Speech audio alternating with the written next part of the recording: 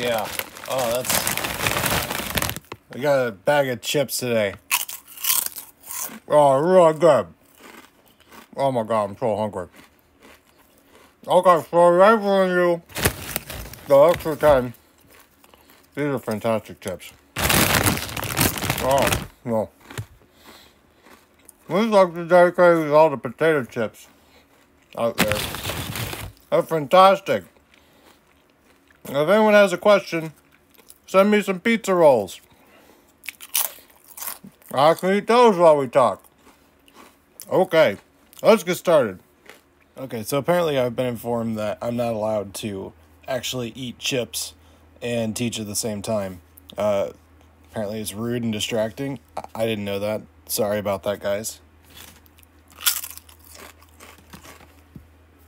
So anyway, I'm just kidding. I'm not going to eat the whole time. All right. I do need to finish this chip, though. This was a terrible idea. Worst idea for the video ever, by the way. My wife just says, hey, why don't you just open a bag of chips and eat it? That'll be funny, right? I still don't quite get it. I don't think it's that funny, but she's like laughing her head off. So if you like it, I hope so. If not, it's probably just really annoying. I would be annoyed. All right. Anyways, today we're going to talk about ODEs for RLC circuits. Last time we had a lot of stuff going on for our different solutions. So we were looking at second order systems, and we ended it with LC circuits. So we're going to go take a look at those real quick. After we do that, we're going to look at homework number 8, problem 1, and it's going to give us some insights for the complex plane. The next thing we're going to do is actually jump into chapter 11 and look at general solutions for the RLC circuit with those time dependencies in there. We're going to start with the parallel example and then kind of glaze over the series example, but we're going to do a MATLAB demo in there as well. So if you haven't used MATLAB before, it's not going to be an introduction to it. Hopefully you've used MATLAB in the past. If you haven't at all, drop me a line, send me an email, and I can probably point you in the direction of some intro MATLAB stuff. I think you guys have used it in the past, though, for some of your other required courses. So anyways, and then we're going to talk about damping. And this is actually, it's like a footnote at the end, but it's for the graphic anyway. But we're going to spend a long time talking about that graphic and what it actually means and showing you what these different titles mean, okay? And add a couple more to them, including undamped, which should really be on this list. So not 3, but 4 cases, and then 5 if you wanted to. I don't know what the formal name for this is off the top of my head, but basically it's just kind of wild where it goes out of control. So not 4, but 5 cases. And there's only 5 cases. I'm sure there's other sub classifications, but this one we really don't care about. This is where you get sometimes you can generate magic blue smoke in the lab. That's always fun. But 9 times out of 10, where you really want to be is right here. And we'll talk about why. Depending on the circumstance. You may actually want to be in other regions, depending on what you're trying to accomplish. Let's take a moment now and go back through lecture 9 and see all the solutions that we had to our previous setups where we had just 2 elements in play. So you can see here for the RC series circuit that our input, our forcing function, was this 5 volts here. And our steady state, if you run this out as t gets larger and larger, is actually going to converge to 5 volts. So effectively, you have some kind of impedance to that, and this guy's going to start at 0 and gradually work its way up and plateau at 5. Okay. If you look at a typical exponential function, say e to the minus a little bit more standard decay function. It's going to intersect here at 5. So when we do a minus here, we're going to move that down, and it gets bumped up by 5. So this is what we start out with. Our voltage is going to start at 0 and come up and plateau at 5. Nothing interesting here, no oscillations. It's just impeded by the resistance there. So then we looked at a RL series circuit. A similar thing happened here where we ended up with a solution, but for our current, where our current flow was, and of course, you know, we kind of had a DC, where was it? A DC push from our voltage there. So we had current that was able to flow through here, and it eventually plateaued to 20, and not much else was occurring there. No oscillations, just started off at 0 when you add these two things together, and then worked its way up gradually, decreasing this term until it is effectively 0. Now when we looked at the RL parallel circuit, so this is the graph that we had for that voltage for the RL parallel circuit. So it has that initial push, and then it gradually decays over time. So it can't sustain or support any kind of oscillation or sustained behavior without continuous input from that source. When we got to our LC tank circuit, things started behaving much more interestingly, and that's a function of the second order.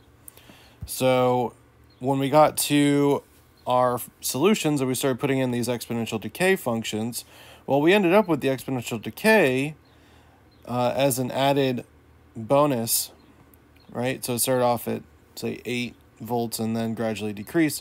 But we also had these terms in here, which we isolated based on some initial conditions. And we found eventually that it was a sine and a cosine function for our rest conditions combined with this decay function. And so when we looked at the plot of this, we ended up with an oscillating function. Now, that's pretty interesting actually, but what's happening here is that this is what we call an undamped system to a certain extent.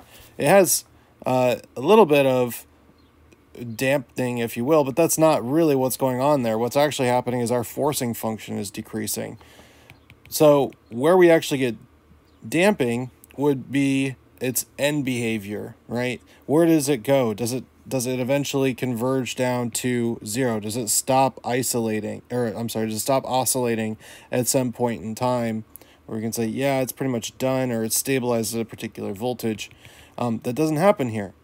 It is undamped. It is unfettered by a resistor in the loop. So if there was a resistor in here, that then would cause this to dampen out. Okay, and the oscillations would just live inside of that dampening.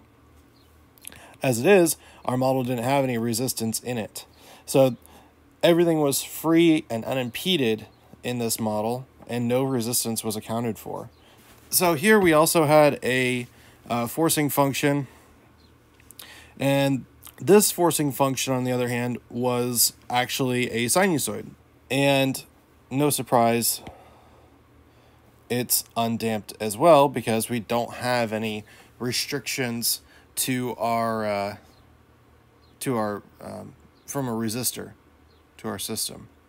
So what we're going to find in the RLC circuits is that they have this oscillating behavior that we got from the LC circuits, but they also have this dampening that we observed, or decay that we observed, from the RL and RC circuits separately. So it really is a composite of RL RC, and LC circuits all together. Let's look at homework 8, number 1. And this is something you should have already started working on, but we're going to take another quick peek at it. I've already doodled on this. The reason I've picked this particular lecture to talk about this problem is this lecture is where we start to really dig in to the complex plane. And I want you guys to be intimately familiar with how it works and the best way to think about that space. Because it is a space. Just like the real number line, it's just got an extra part to it. Imaginary numbers, of course, as you probably are well aware by now as electrical engineers, don't mean that they don't exist. As a matter of fact, they very much do exist, and the fact that they were called imaginary in the first place is rather up for debate. It was just a name that was sort of convenient at the time, but not really preferable. But there are other practical applications of complex numbers, and really their value comes into play when we need a number system that has two orthogonal components. And this actually developed out of an interesting mathematical group called the Hamiltonian, which in fact uses 1, -1, I, -I, j, -j, and k and -k. And it uses combinations of these things to generate each other. So 1, you could do like a multiplication table here, right? And this is way outside of the context of this course, so don't worry if you don't get this. This is just a little bit of gravy from having me as your instructor. 1 times anything is an identity, so you can just repeat that line. -1 times anything is just repeating that.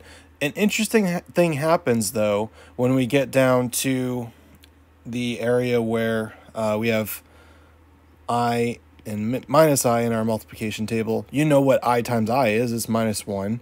-1 for minus I times minus I, right? And then it's 1 for I times minus I. You should recognize that.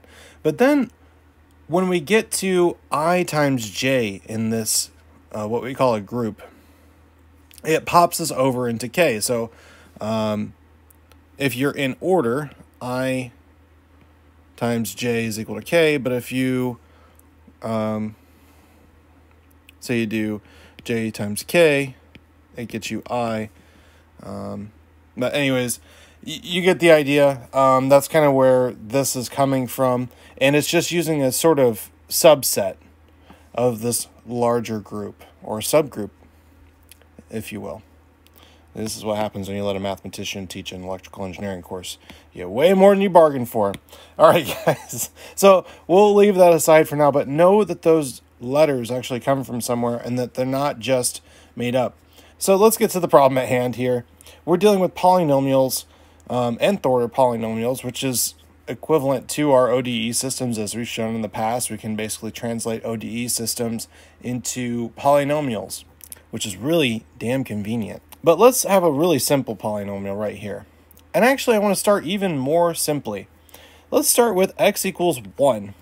What's the solution to x equals 1? Well, it's 1. What about x squared equals 1? Well, that's pretty darn simple too. We actually just end up with x is equal to 1 or minus 1. And if I'm looking on the complex plane, this is what's happening. I take my unit circle, and as my exponent is increasing, let's do this in blue. Here's little boy blue. I have this point. And then for the next one, x squared equals 1, I'm going to take red. I have two solutions. I have this one, and I have this one. And as it turns out, what I'm doing here, as I increase my exponent of x, it's just subdividing the unit circle in the complex plane, where this is represented by a and, oopsies, oh no, and bi. Okay, so my two orthogonal axes are a and bi. Now, as I go up to x equals 3, it's going to subdivide this even further. So I'm going to have my first one move a third of the way around the circle, another third of the way around the circle, and that's all. And we'll see that in the solution as we get to it. But just know that all this equation is doing is subdividing the unit circle in the complex plane. That's it. All your solutions are right there. And you could ramp this up to x to the 27 is equal to 1. And you can easily find those solutions by subdividing the unit circle in the complex plane and just taking 27 little pie pieces out of it. It's rather nice. Okay.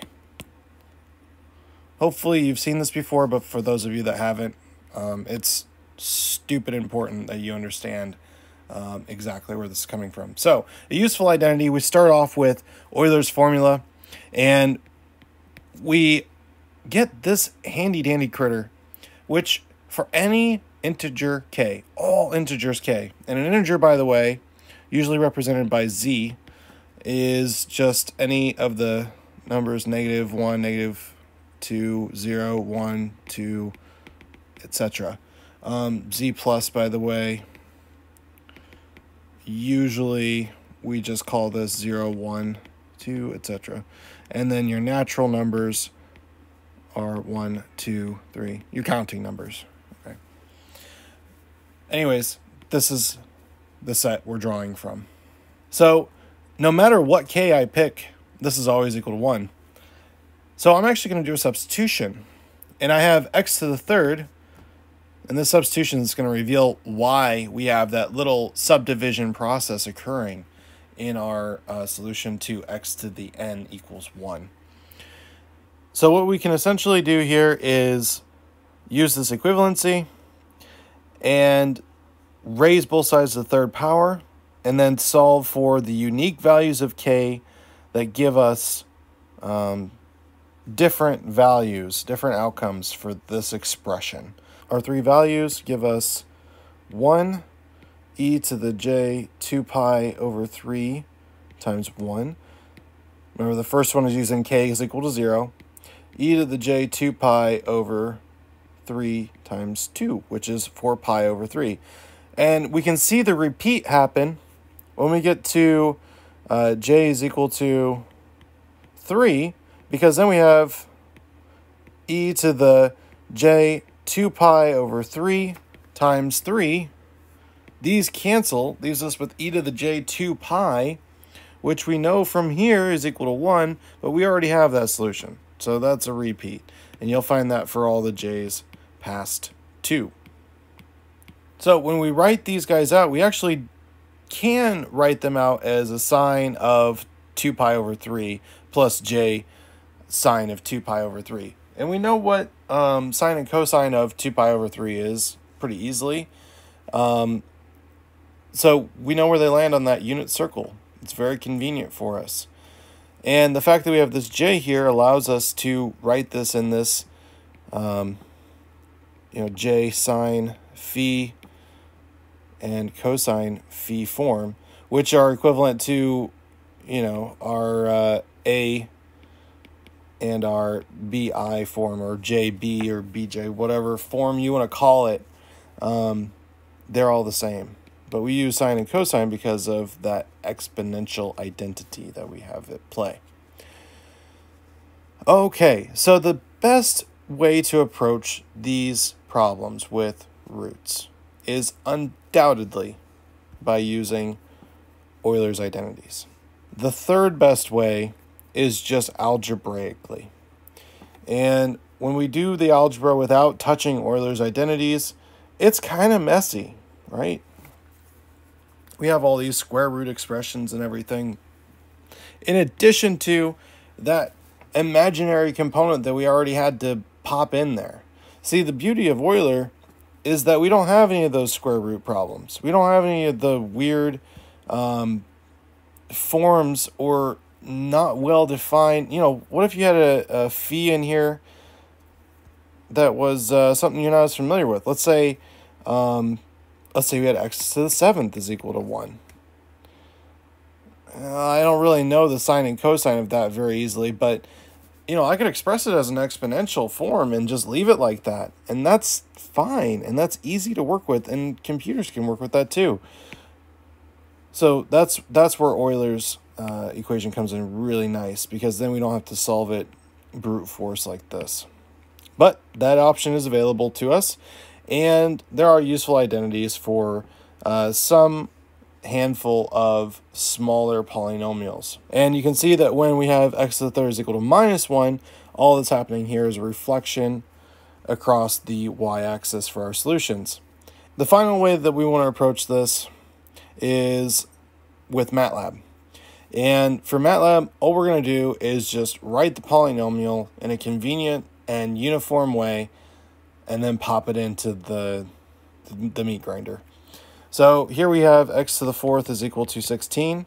In order to write our expression p so that root p can recognize it, everything must go to the left-hand side, okay? Or right-hand side, however you want to orient it, it really doesn't matter.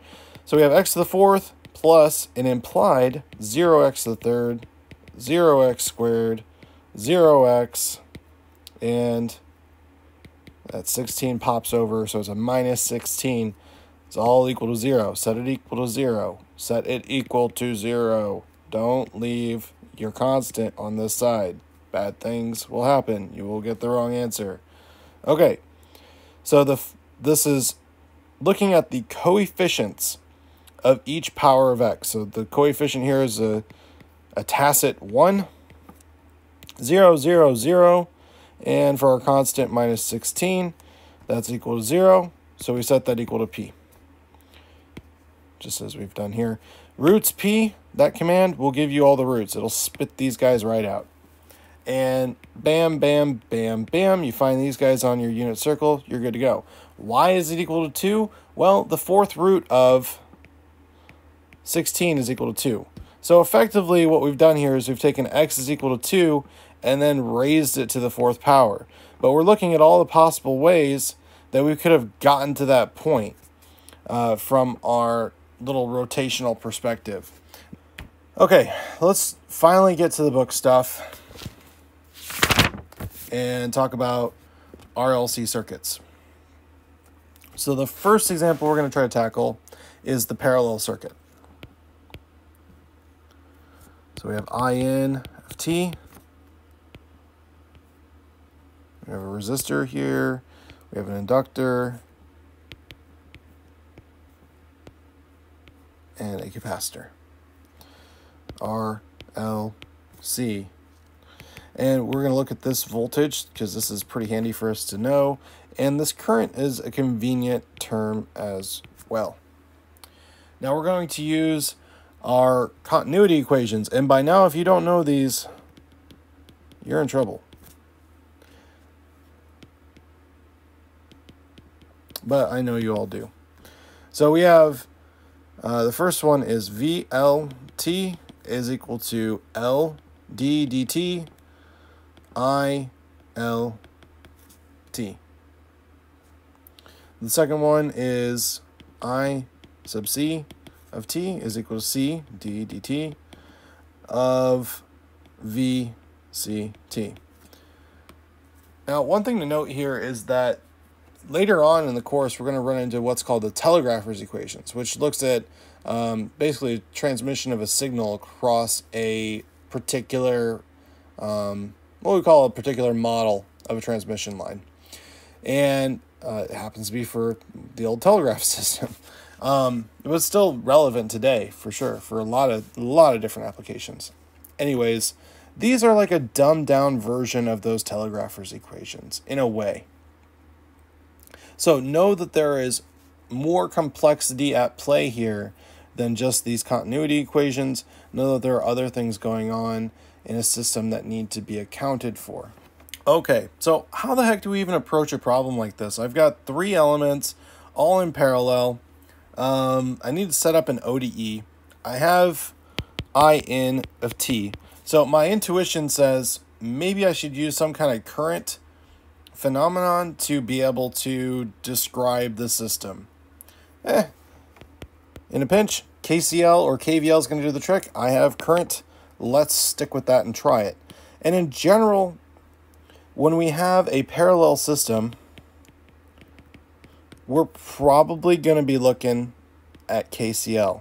probably. Not always, but probably. If we have series for our pet problems here, we're going to have KVL more than likely. This is not always true, but most of the time it'll work. So this is a good hint for you guys to try to approach problems. If it doesn't work for whatever reason, don't press on it too hard. All right, so we have INT is got to be equal to something. We're using KCL. Let's get to work. Our current IN is just getting split, right, over the resistor, the inductor, and the capacitor. So we just add those guys together. We have IR plus IL plus IC. I see. We need to pick one of these guys as our variable that we're looking for, our X, right? This is our Y of t, our forcing function. We have some stuff going on in here, and it's a linear combination of these derivatives on X.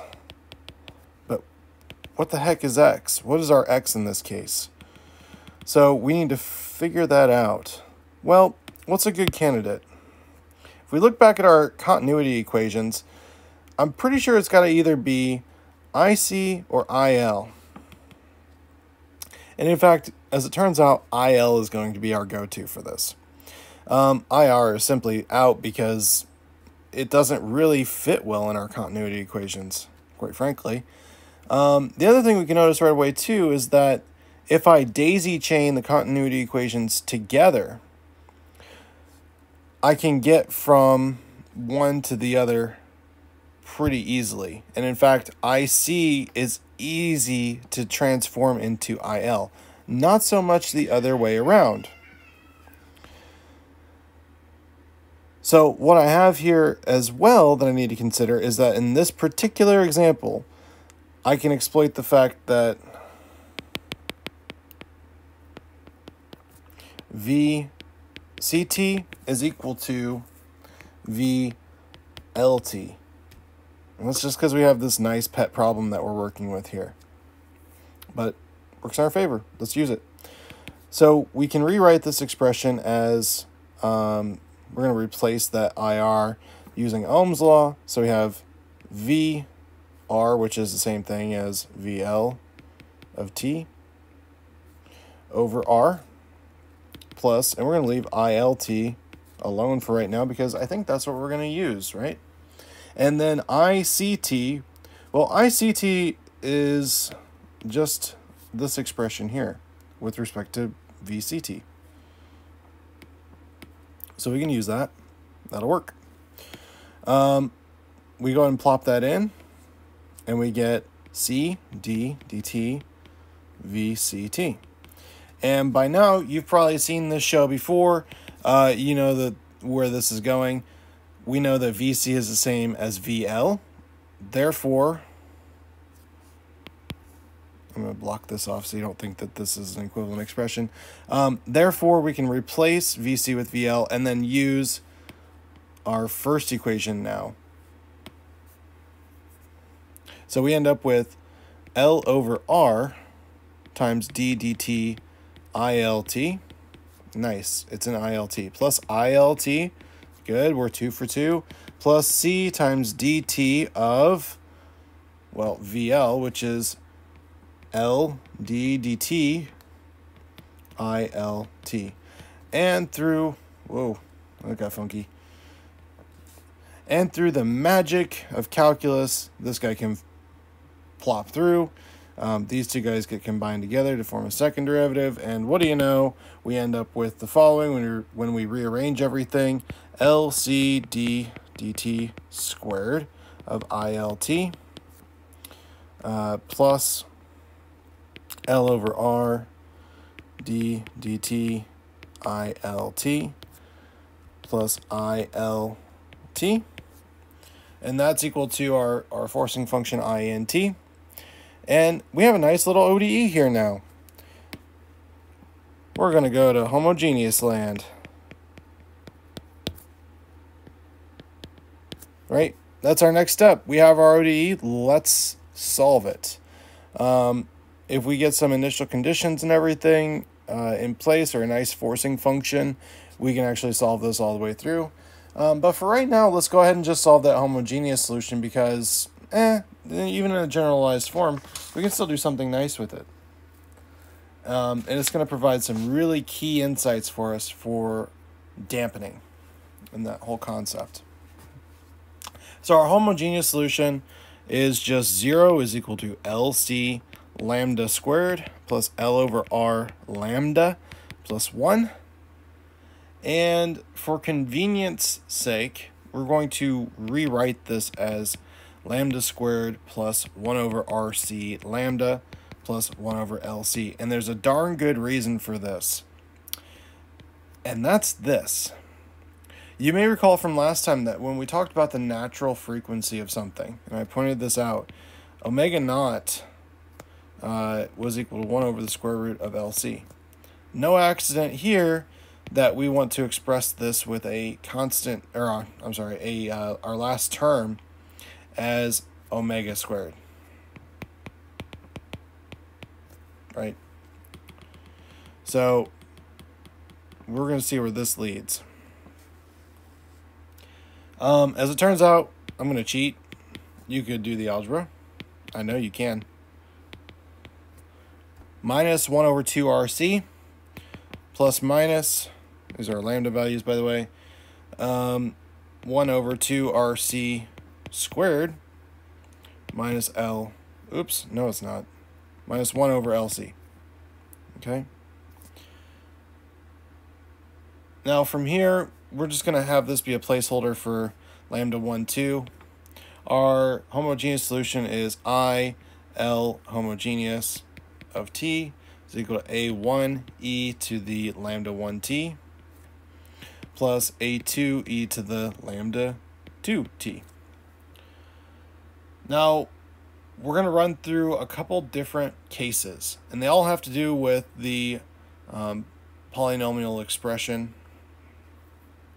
In particular, what happens under the radical? So as you know from algebra, if the thing under the radical is equal to 0, I have a duplicate of this guy for my roots. If I have this, oops,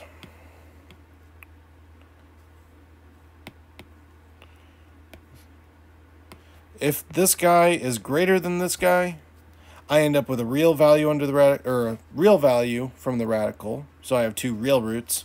And if I have this guy greater than this guy, I end up with an imaginary, and they are complex conjugates. Our final solutions are two complex conjugates of one another.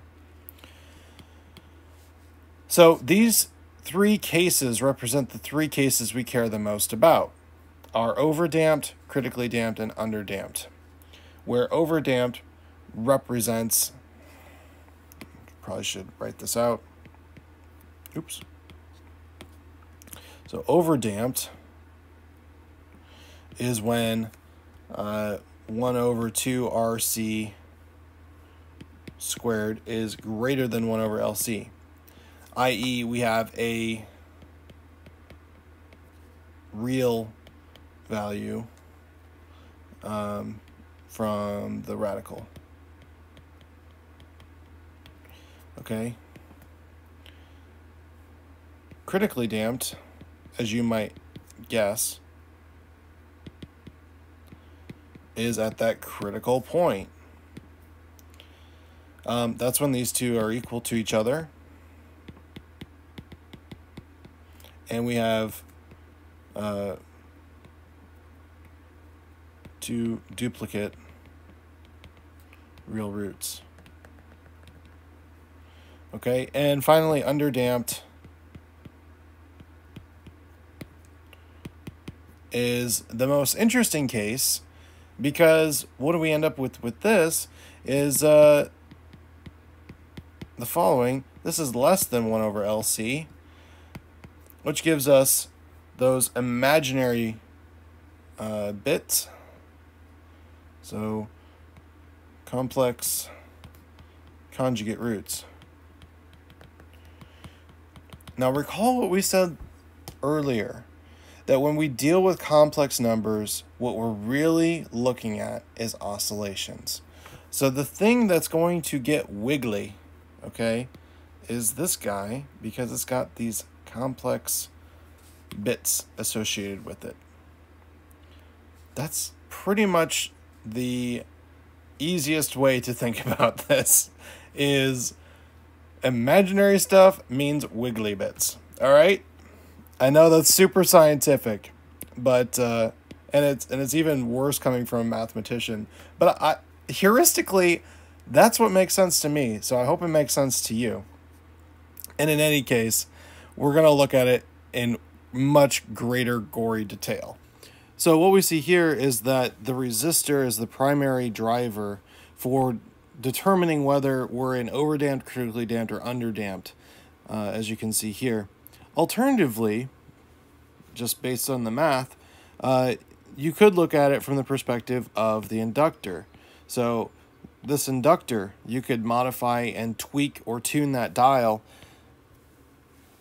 right here to change where it lives, whether it's critically damped, where the system lives, whether it's critically damped, underdamped, or overdamped.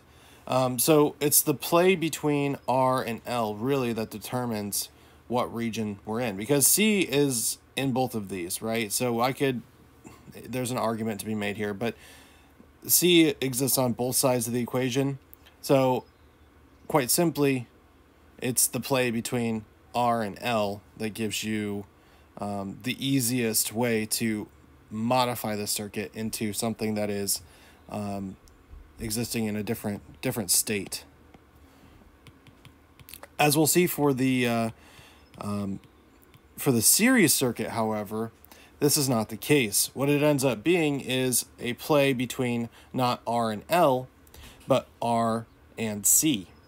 And we're going to show you that in a MATLAB example as well. As we change what value of C we pick, we hold R and L constant. But as we change C, we actually get, we actually can move between these different regions here. And so that's really pretty critical. And another thing that we'll show is that when you turn the resistor off, you actually exist in this undamped state. Okay, so here is a picture of what damping really is. So we've talked about this a little bit. The undamped system is what I want to show you first. With the undamped system, we have just a sinusoidal, could be sine or cosine really, a sinusoidal function that maintains this amplitude indefinitely. Okay, and there is no assumed resistance in that system that's going to ever slow it down, and it's not being pushed or prodded by something else to necessarily do that. It could be, but generally it's undamped because it's not decaying. In the case of underdamped, we start to have some damping, but it also still exhibits the oscillations. So you can see here, if you were to follow the peaks of the red right here and right here, they follow an exponential decay. And so that exponential decay guides the damping process, the oscillation process, and but we still have wiggles, right? We could also have oscillations that aren't around zero, right? If you had some kind of state where everything was at an elevated voltage, for example, and you were looking at oscillations for that, you may have oscillations occurring, but they're just up higher than where you're used to looking, right, at zero. So keep that in mind as you're looking at your outputs from a system. When we get to a certain point, we get to where we're almost having some wiggles, but not quite. And this can come in a couple different forms. But at the very tipping point of it is what we call critically damped. And that's when we switch between having oscillations and no longer having any oscillations. Now, what happens as we continue to dampen a system is that well, it's still not going to be oscillating anymore, but it's going to reach its steady state even slower. So we kind of saw this with the resistors, right? It's got a steady state it's trying to get to, but as I crank up that resistance, it actually is going to increase the amount of time that it takes for me to reach whatever steady state I am trying to acquire. So in the case of, say, voltage, let's say my steady state was 5 volts, it would simply take me longer to reach 5 volts with an increased resistance in there. That's all it's saying for strongly damped. Now, I promise we talk about the kind of wild case, right?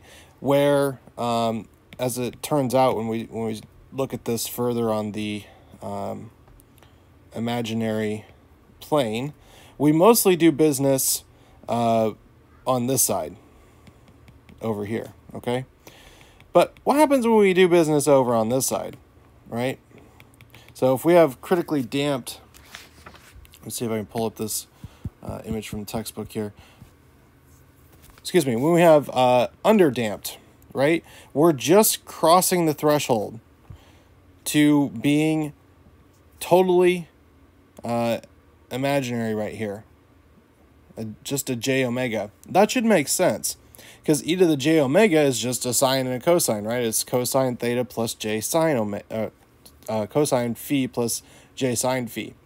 So it makes sense that that would live right here. But what happens when I actually venture over into this land over here?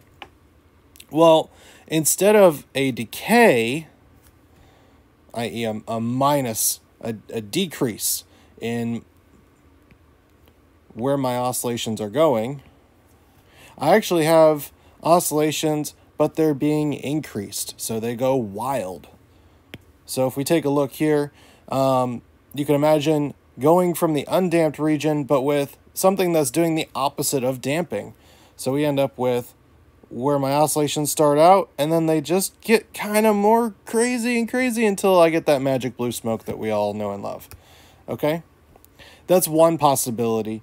There are other things that you can kind of do, but this is by and large a good heuristic to have in your head for what happens on this side of the complex plane.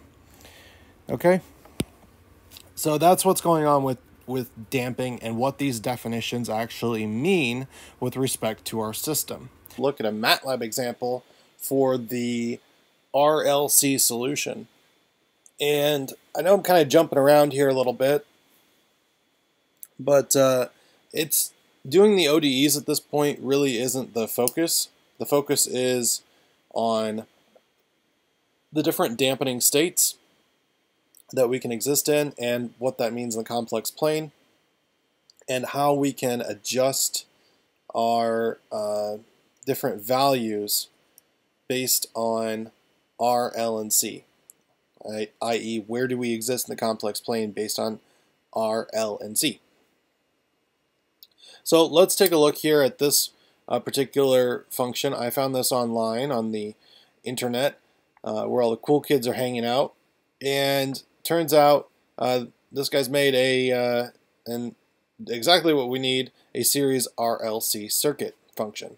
So you can modify this, and if you want, if someone successfully modifies this to be a parallel RLC circuit function, I'll give you some extra bonus points for sure for your final grade.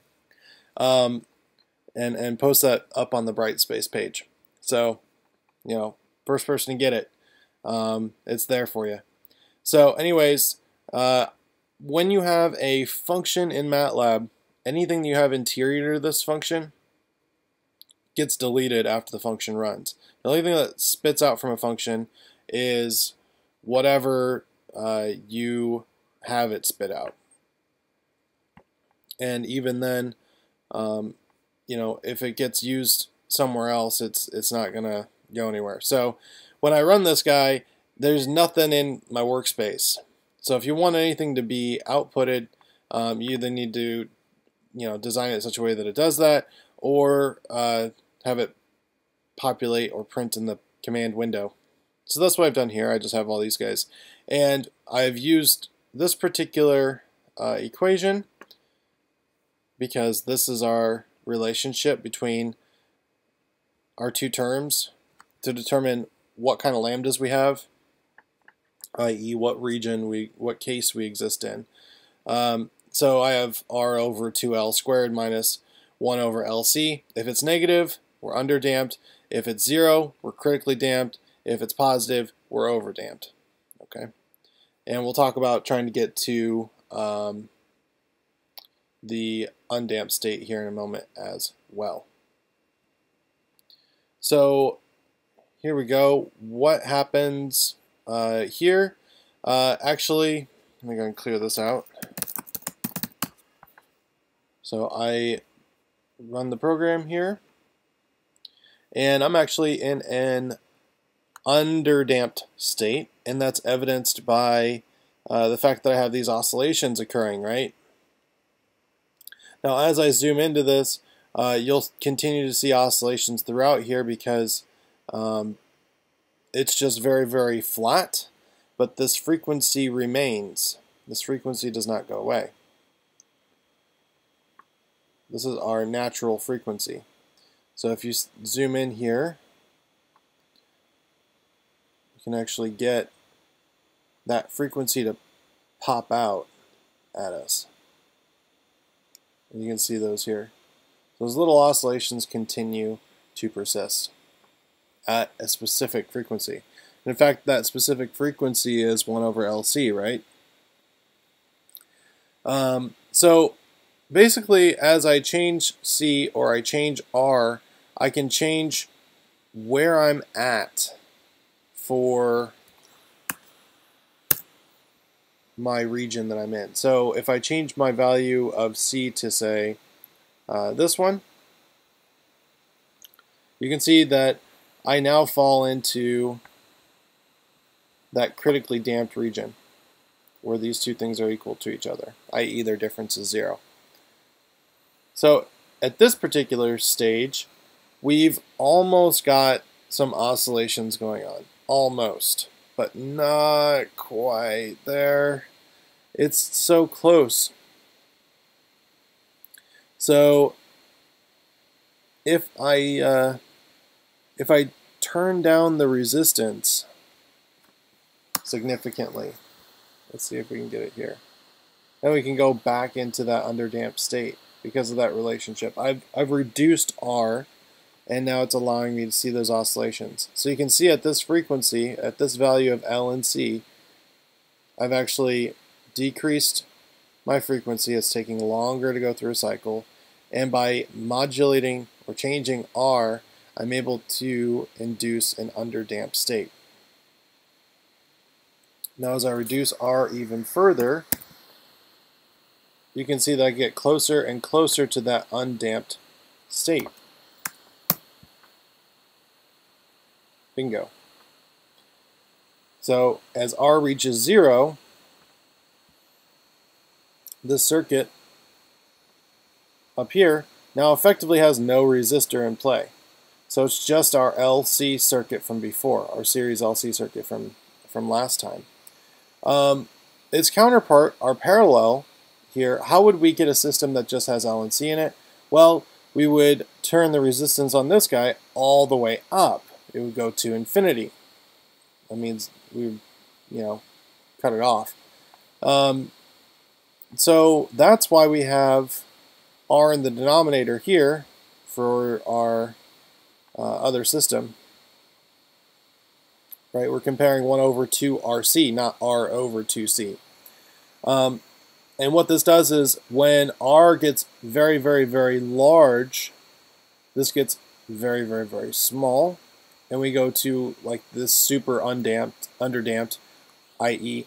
undamped state, and that gives us the behavior that we're looking for if we want to model an undamped system. Remember, all these things are just models, right? The real systems don't behave like this in reality. If you're playing around with this function, by the way, and you zoom in too far, you may see some wiggles in there that aren't supposed to be there.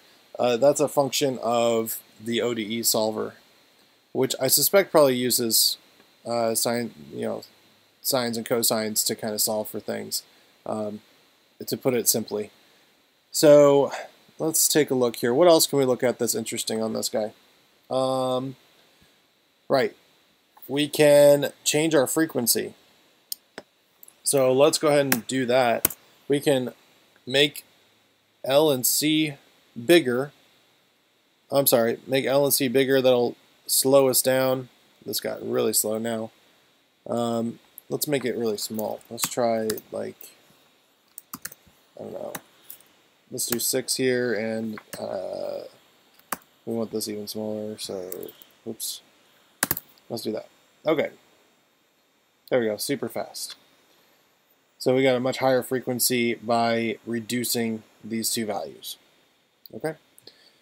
And our resistance is still 0. So now we have to make sure we keep that relationship, but we have quite a bit to overcome here.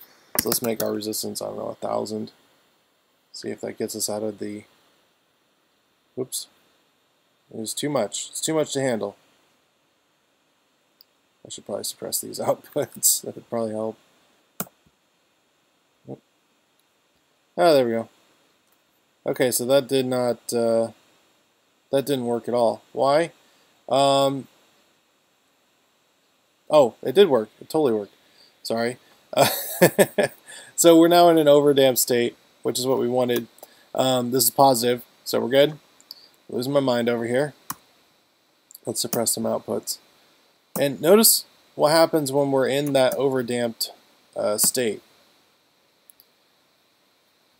Let's go back to our original here real quick. Okay, so let's compare this. This is our totally critically damped state. I'm going to hold this graph on the side, and then I want you to watch what happens as I increase the resistance value. But I'm going to, where did it go? Ah, there we go. I'm going to hold on to the figure, so I have another figure here. So I've increased the resistance by 10-fold, and you can see here it's kind of hard to tell what the heck's going on at first, but this is actually a very stretched out horizontal version of this guy here. So as I get into that overdamped state and I crank up that resistance, I end up with something that looks like critically damped. It's just really pulled out. It's taking longer to reach that steady state because of the impedance, is what's actually happening here. So let's go ahead and look at this from a different time perspective. Let's increase our time that we're looking at things by 3. And we'll rerun this so you can see it better.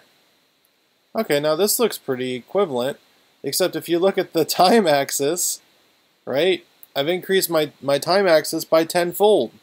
So now what took 0.3 seconds, or took 0.1 seconds, or 0.15 seconds to get to a convergence, now takes 1.5 seconds to get there. Nearly. Our current doesn't behave the same either, right? It's doing its own thing over here. So it readily it gets up to its state and then gradually falls off. But that rate of the fall off is now 10 times slower than what it was before. Wow. Okay, so very powerful stuff that you can do here with the resistor. And then what happens as you change these L and C values in the overdamped state is it's going to shift this around a little bit. But by and large, these guys are just controlling that natural frequency for the undamped state. I'm sorry, the underdamped state that we were interested in. Okay, let's see. That should do it for the MATLAB. We mentioned all the important stuff here. So go try to convert this script into a parallel RLC circuit function, and we'll continue on with the lecture here. Sorry for all the noise on this computer. It's the audio on it's just terrible, but that's the way it goes. Don't have MATLAB on the iPad. All right, let's finally dig into this graphic and really see what's going on here. So recall that when we looked at the homework 8 problem number 1, we ended up with solutions that look something like this. And this is why we started with this today. J omega t, right? And in this particular example, all these guys live on the unit circle in the complex plane, where this is sigma, this is j omega. So in the book, we have omega d and sigma p defined for us, and they change based on which system we're looking at, whether we're looking at the parallel RLC or the series RLC.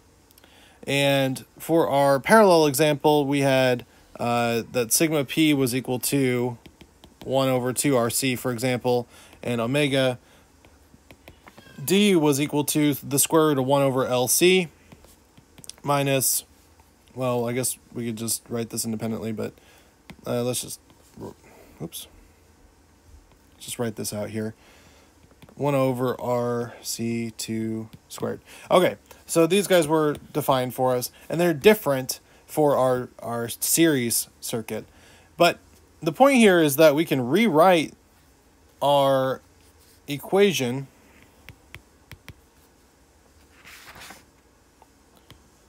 which, as it turns out, looks like this, into something that involves omega naught squared. And this is our old friend, omega naught squared equal to 1 over LC. This is consistent between both of our systems, I think. And so I think you'll agree that this natural frequency should play a large role in describing our system. So what we see here, I'll write this up over here actually, omega naught squared is equal to 1 over LC. What we see here is that this is how we show where all of our solutions are. Let's break it down one at a time. The undamped state, when our resistance either goes to infinity or goes to 0, depending on which system we're looking at. We have, in this case, R would go to infinity, right? And then we just end up with basically nothing for our sigma p term. Essentially, this part of our thing goes zoop, all the way down there. But more importantly, we just have now an imaginary component. Why is that? When we look at our solution here, if this guy goes to nothing, right, if R goes to infinity in the case of the parallel system, then all we're left with is a negative under the radical, so we're just left with just imaginary bits for our lambda. Now, if it's e to just imaginary bits up here, as it turns out, and the A is going to define this for us as well, but what we end up with is just a solution that exists right here. Now, in the case of underdamped, what we have is a combination. We actually have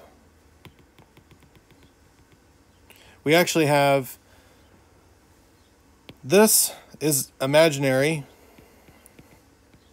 and this is complex, or I'm sorry, is real. So the entire thing is complex. And so we have to live somewhere where the real part is negative, i.e. this side of things, and somewhere plus minus imaginary.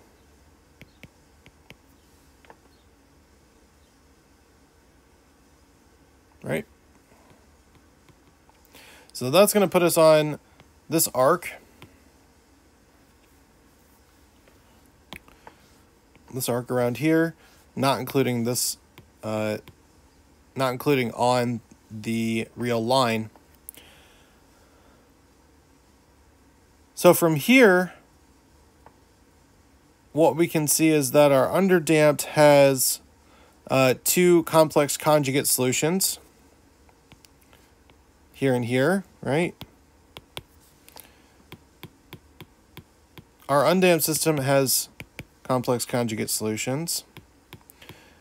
And then when we get down to the critically damped state, we have two replicates of each other, right? This term goes to 0, and all we're left with is this. And this determines where we live for our two solutions. Now, as we continue to grow this term and bring it out of imaginary land, so this becomes real, we get two real solutions. And from here, they have to stay real, right? It has to stay on the real axis. So these actually split. These two solutions go their separate ways now,